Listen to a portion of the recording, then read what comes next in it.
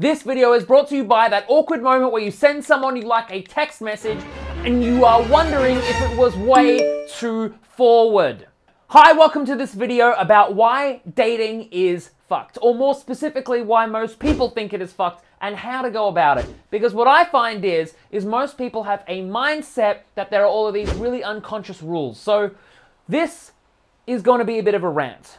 And if you are listening to this, if you are watching this, if you are doing something with this video, I really am excited for you because you are in for a roller coaster. So I really want you to understand there are a few things that we're going to talk about. And the first thing is we're going to talk about why dating is fucked and why most people's dating life is fucked, and really how to step out of that and why we want to step out of that and really start to play a different kind of game altogether.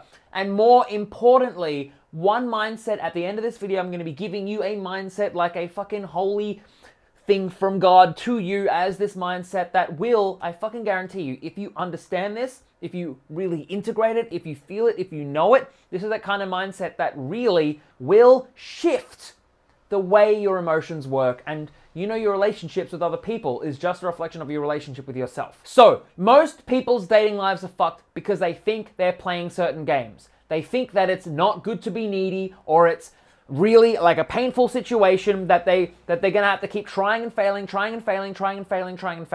Often what I find is I ask people a metaphor question. Now, if you don't know what it is, a metaphor question is to explain yourself or explain a situation in terms of a metaphor. Now, what some people say when I ask them, what is dating like? What are relationships like? What are these things like? People often say, dating is like a job interview. You know, dating is like a pain in the ass. Dating is like a bomb that goes off.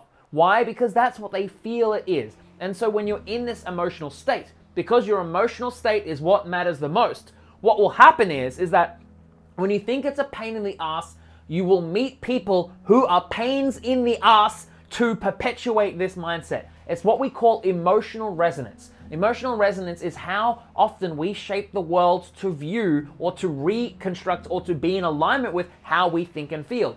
For example, if you want a simple way of looking at this, someone who is strong will meet weak people to affirm how strong they are. Another way of looking at this is just that, you know, scared people meet scared people. Angry people meet angry people. Happy people meet happy people. So what I find is, and the sheer amount of comments that I get on YouTube going, oh, but you know, fuck this guy, it's really angry, and like, there's a lot of emotions going along that really, those emotional states, they're asking me questions from that emotional state, and therefore it's the wrong question to ask. Because they might say, how do I get my validation?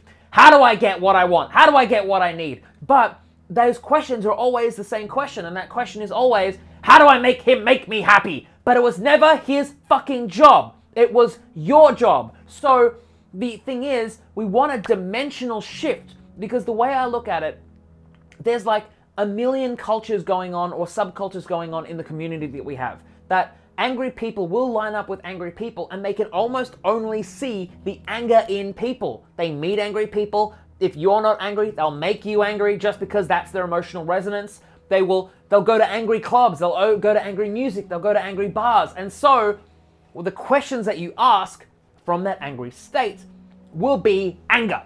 You know, dating is fucked because most people are coming from it as a way to solve their problems. But it's not the case. Look at every relationship that works, or every relationship that is momentarily working, because that's the thing I want to mention in a second. That really what's happening in that momentary action is that they are in a state of joy and in a state of pleasure, and when things are good, they get better, because that's how it goes. When you're in a good state, you find good things, you perpetuate the goodness, you perpetuate the joy. So what happens is when you're in an angry state, or you're in a sad state, or you're in a depressed state, or you're in a state that isn't really going to serve you, the questions you ask are not always the best. Because if I ask you how to not be depressed, you know, you might say take drugs. You might come up with good answers, but you also come up with answers that might numb you. But if I ask you how to be more happy, how to get more out of life, how to juice the fucking essence of life, you come up with different questions because it's a different emotional state. That's often why I find people often really like working with me, is because just fucking being around me is like I'm a tidal wave of positive emotion. There is nothing you can do that might be the end of the world that I will probably be like, I am so glad that happened to you because look where you are now. So I really want you to understand this, that dating is only fucked because in the emotional state that you are in, it probably does not serve you, unless it does. But if you're watching a video like this, and if you've continued to watch it up to this point, something is probably resonating with you, that you're probably feeling, wait, how I'm feeling is not going the way I want it to go. Because always, here's the big thing, and if you have a pen and paper, I want you to write this down. The big thing is that you should never ask yourself what to do. You know, what do I do to get this person to like me? What do I do to do this thing? What do I do to, you know, get this person to text me back? You know, and sometimes I do videos like that because I want to pull people out of that mindset. I want people to get a taste of what victory feels like. I want them to get a taste of how joy feels like. Instead of asking what to do, you should always ask yourself what to feel. Because when you ask yourself what to feel, you shift. You start to have a dimensional shift. You shift vibrations. You shift energy levels. And you shift levels in an elevator in a building. You start to move from one dimension to another. Because when you ask yourself what to feel, if you want someone to text you back, if you want someone to love you, if you want your relationships to work, when you ask yourself, what do I want to feel? It might be that I want to feel happy. And then the key is to feel that happiness. Find ways to feel that happiness. And when you work with me one-on-one, I'll show you the ways. I'll show you the strategies, and we'll anchor it really deep. And what you do is, basically, is you find ways to feel that happiness outside of the relationship, unconditionally from the relationship that you have. If you can be happy unconditionally from the relationship, what happens is suddenly relationships that don't make you happy or don't make you fulfilled, they fade away, they disappear because they're in another dimension. You have a change of guards where you shift away from the old relationships and you start to move towards the new, better relationships that are more in alignment with who you are. So instead, when we start to ask ourselves, what do we want to feel? What do we want to feel? Do we want to feel happy? Do we want to feel fulfilled? Do we want to feel joy? And I'll give you the mindset in a second of what I find is the most powerful resonance for emotions when it comes to dating and how to make dating a little bit less fucked. You ask yourself, what do I want to feel? And those things might be, hey, I just want to feel happy. And so that becomes your internal compass. When you want to feel happy and happiness is in your internal compass and you start to meet people that don't make you happy, then maybe it's time to stop meeting those people. For example, if you're doing online dating and online dating is not making you happy, then maybe it's time to stop online dating. If you're going out trying to meet people, you're like, I gotta go out once a week and go to a club because if I don't, I won't meet people. And if that's not making you happy, then stop doing it because you want to live in your happiness. But then you say, but Harvey, how do I meet people if I'm not taking action? Action itself is irrelevant. Don't ask how, ask why. Don't ask what to do, ask what to feel. Because all the evidence, all the things that you need, and here's the same, this is for like everything. This is what I find, this is for every part of life. You find that often how you treat one thing is how you treat everything. So for example, often everything you need is already within arm's reach. That things like Tinder, things like online dating, things like that only exist because when you're in a state that you believe that things are hard, you find up and line up with and meet things that affirm how hard it is. If you think dating is hard and fucked, you then get attracted to platforms and mediums and ways of communicating and things like that and strategies and ideas that make it harder because that's just how it goes. You reaffirm emotional resonance, psychic resonance. You reaffirm your beliefs and your emotional state. So we want to make a dimensional shift and start to take a whole new way of looking at it. So instead, what we want to do is feel that happiness, unconditional happiness, despite what is happening, despite the emotions that are there, despite the relationship, despite what is going on. Because if you can feel it outside and that is your compass, pretty soon you follow that compass so well, so passionately, you become more sensitive to your compass. The amount of people, for example, I have a sixth sense for telling if someone is single or if not, or if they're wanting to be open or not, if they want to meet you or not, because of my internal compass. I can tell because I've had all those experiences, but you will not have those experiences. You will not line up and meet those experiences if your internal compass is misaligned. Because if you're looking at frustration, if you're beating that drum, if you're finding more ways to be frustrated, and you're telling your friends, I am so frustrated, look at this thing. This thing right here, it makes me frustrated. This is a metaphor right now, but as an example, I have this thing hey everyone, look at my thing, I'm frustrated. Then you go to clubs, you go to the frustrated club. And you and your friends, you feel good because you're telling each other, oh, I'm frustrated. Tell me how frustrated you are. Oh, I'm angry. Tell me how angry you are. I want to know because I want to affirm my belief that the world is an angry place. What you then find is you're constructing this angry world, but you're still affirming it. So instead, stop telling people how shit things are going. At the very least, stop that, because as you keep telling that, you keep making it louder and louder and louder and louder and louder and louder. You're like playing rock music when what you want to listen to is happy music, but you cannot hear the happy music because your complaining is so fucking loud. So instead, we turn down the angry music and we turn up the happy music. We allow yourself to feel happiness unconditionally, because you might say, I want the relationship, I want the money, I want the goals, I want the everything, things like that. I want the fitness, for example. I want the clients, I want the business, I want the education, I want the grades, I want the job, I want the admiration, I want the success, I want the recognition, I want the fame, I want the position, because you think it'll make you happy. Because your internal happiness is perceived to be external, but instead you then shift it to internal. We allow yourself to feel it unconditionally. When you can feel it unconditionally, what happens is, very simply, you step out of it. You find your path of least resistance, your pathway of least resistance. You move away from all those people and things that hold you back. You stop complaining about all the bullshit motions. You stop complaining about that. You start to really feel and understand and get to know people. You start to connect with them. You make them happier because you are happier. People then start to gravitate towards you. They start to meet towards you. Remember how I said everything is already within arm's reach. Every day you have the possibility of meeting someone. Every fucking day you step out the door, you are surrounded by human beings. So why do we are so addicted to our phones to say, but we have to meet someone through our phone? The method itself is irrelevant. There were not phones. Like your parents didn't meet by a fucking mobile dating app. They did not exist.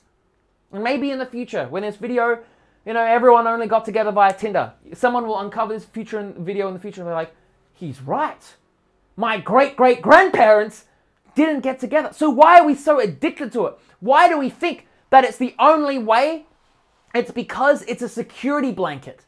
It's a security blanket that we think we need to go through this platform because we are too afraid to be without it, because without it we have to fucking confront ourselves, but you never had to confront yourself, because that confronting yourself, confronting your demons, was always in a way that affirmed your insecure way. That insecure people meet insecure things, make insecure relationships, make more things insecure, and you line up with things that reaffirm your insecureness. So therefore, the simple thing is to start to become braver, to step out, to realize that it's a dimensional shift, to realize you don't have to be so stressed out, to realize that meeting people online does not have to be the only way, to realize you can start to meet people in a different way, to realize that people can come to you because you're so attractive, to realize that you can be magnetic in other ways, to realize that everything you want is already within arm's reach.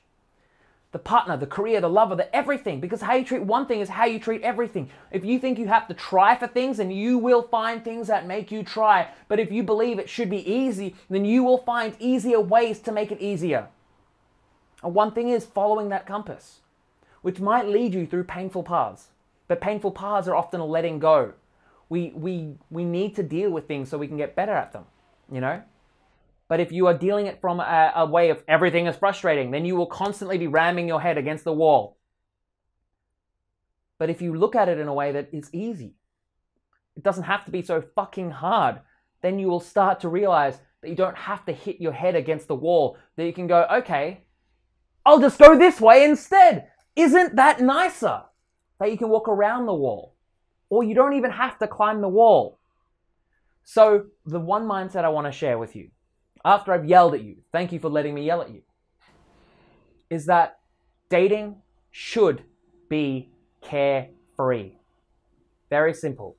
Dating should and is extremely carefree.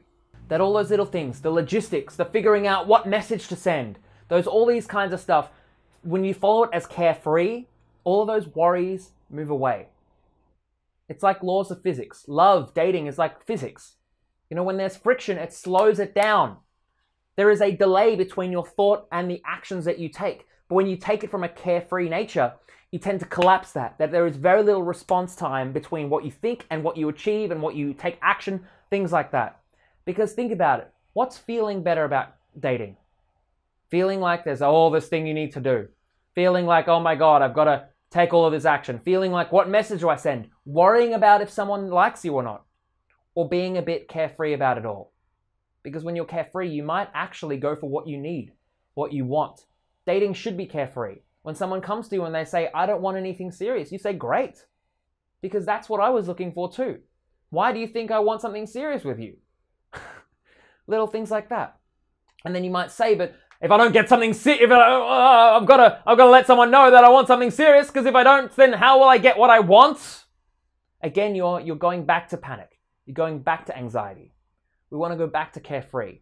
Because instead, when carefree, then you can move up to the higher emotions. You can move up to the more beautiful emotions, which are things like, beautiful moments, feeling happy, feeling joy, feeling love. But without that carefreeness, you won't be able to go to those things. You won't be able to create magic moments. You won't be able to create those shared moments with another human being. You won't be able to feel happy with that person. For example, often people will come to me with the example that every person that I like, it does not work out. And every person that I don't like, why do they seem to like me? It's because you're more carefree with those people that aren't because you're more carefree with those people that are chasing you.